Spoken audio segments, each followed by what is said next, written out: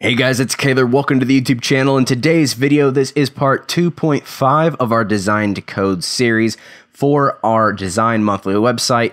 It's a website design that supplies users with monthly asset files. We've designed and coded it now, and now we're going to make it responsive. So in this quick video, I'm going to show you guys the code needed to add all the breakpoints and make this seamless on all devices. You guys should have everything you need if you downloaded the project file last time and if you followed along. So let's go ahead and get started. To make this responsive go a little bit quicker, one thing I want you guys to change is in the header, right here where the background size is. Let's change this from contain to cover. That made things just a little bit simpler. So once you've done that, we can go down here to the responsive tag we made in the last video and go ahead and start with our first breakpoint. So I've managed to get everything looking pretty good using 2 breakpoints. So the first one we're going to be doing is at 1000 pixels. So I'm going to say at media only screen, and then in parentheses we need max dash width, and then we're going to set that to 1000 pixels, and then we can open and close those curly brackets. So everything inside of here is going to overwrite up here when we are below 1000 pixels. So the first thing I'm going to do is look at the header. So if we go up to the header, we can just copy and paste all of this info down inside of this. So the first thing we're going to be doing is increasing the height so that we can fit this image when we scale down. So let's get to around 1000 pixels. A trick I like to do is I go into the body tag and I set the background color to something just really easy like red, so we know when this breaks. So right here is when we're going to start adjusting. So everything looks okay until right there. You'll see the text starts overlaying. So we're going to stop right here. And we're going to adjust this to 1600 and then 1600 here. We don't need to adjust any of the padding. We're going to keep that same spacing.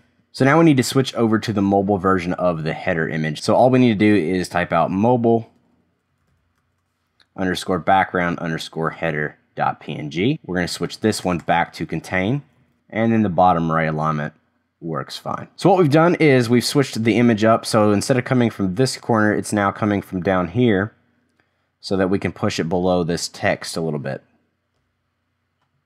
Since we know where our breakpoint is, I'm going to go ahead and remove this background color.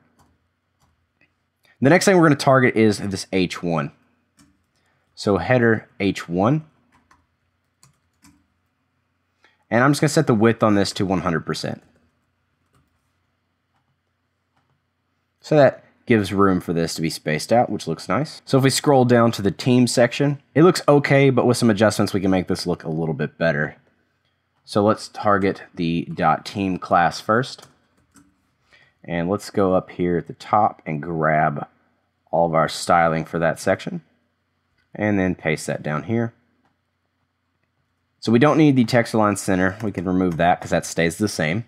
And we don't need the padding, of course. And then the repeat tag, we can take that out as well. So the first thing I'm going to do is adjust the margin. I'm going to remove the 10 on the top and set that to 3. And the background needs to be mobile. So we'll add that on there. So mobile background underscore team. And then the background position, I'm going to set to top. Then we can also adjust the width of this H1. So we'll say .team H1. And we're going to adjust that to 100%. So that's what we're left with. Now on to the about section. So .about, and we'll grab that bit of CSS and then paste that in. Padding is going to stay the same. The background is going to change to a mobile, so mobile underscore background underscore about.png. No repeat, we can take that out, or you can leave it, doesn't really matter. And then left center is going to stay the same. The background size is going to switch over from a percentage to contain. Just in case, I'm going to set the overflow on the Y to visible. And I think that's all we need for that image. That looks pretty good. Next thing we can do is target the about H1, so .about H1. Padding on the top. And I'm going to set this to 900 pixels.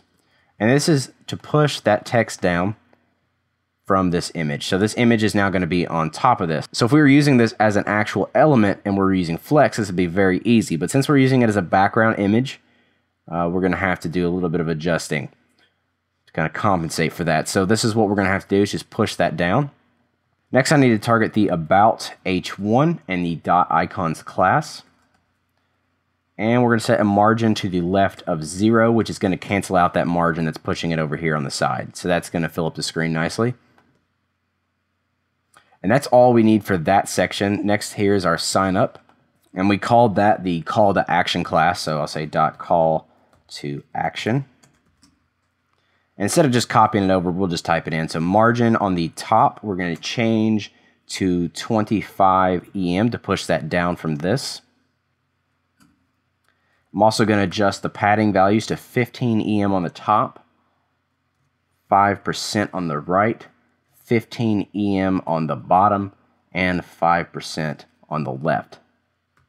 And then we can set the background size to make that match a little bit better, and we'll set that to 70%. And it hasn't broken yet, but it will break eventually. This button is going to slide underneath this. So what we can do is, instead of having to add a breakpoint just for that, we can just apply it here. So I'm going to say dot call to action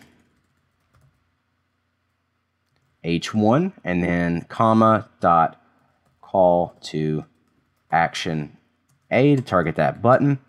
And then we can just set a margin on the bottom of 30 pixels. And that barely changes the look of anything, but when this breaks, it's going to make sure there's some spacing here. And we're applying it to both so they stay centered up like this. The next thing we need to do is target the footer. So footer, and we're going to text align this to the center. And then that's all we need for that. And we can say dot footer pages, and we're going to change the visibility to hidden. And then we also need to change the display so we can actually center this up to the page. So footer P, comma, dot footer pages, and we'll change both those to display of block.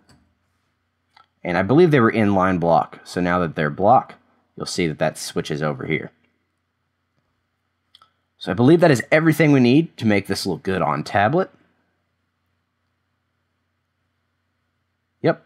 Okay, so now we can move on to the next breakpoint. So to save ourselves some time, I'm just going to copy this line here, this at media, and I'll go outside of this one and just paste it in and then open and close the brackets. And this last breakpoint is going to be at 600 pixels, so we'll change that to 600 pixels.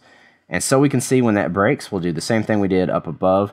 Background color, change that to red. So now at 600 pixels, our background is going to change right there. So it's around this area here. And everything looks decent, but there are some things that could be improved, especially when it gets down into this area here. We have a lot of spacing in certain spots, especially up here. So we can remove that body. Now we know where it breaks. And we just need to adjust the header. So we'll change that. And I'm going to set the height here to 1300 pixels. And then the min height to 1300 pixels. Then we can change the header H1. And the only thing we need to adjust here is the margin. And we're going to set 1 EM on the top of that instead of, I think it had 3 EM. So now it's closer to the navigation. And then 0 for the rest of the values. So it just is applied to the top. And the last thing we need is the dot about H1. We're going to set a padding on the top of that to 800 pixels. So let's quickly scroll through that and see what we have. Okay, so one thing we do need to change is this. So this is in a div called members. So we can say dot members. And that is displayed as flex, so we can say flex direction and set that to a column instead of a row. Then we need some spacing. So each one of those is in a class of dot person. So we can set a margin on the top to 30 pixels. And with that, we should have everything done for this website. So let's take a look at it. So here we start out on desktop. And then we can scale this down and around here it's going to break. You'll see the image changes. Some adjustments are made to make this look good on tablet. And then we scale down, and you'll see the image about to jump back up. There's mobile, all the way down to as small as we can make our browser get, and everything is looking good. So I hope you guys enjoyed this tutorial. If you guys did, make sure you give it a thumbs up, subscribe for more UI related content, and as always, have a great day, and I'll see you guys in the next one.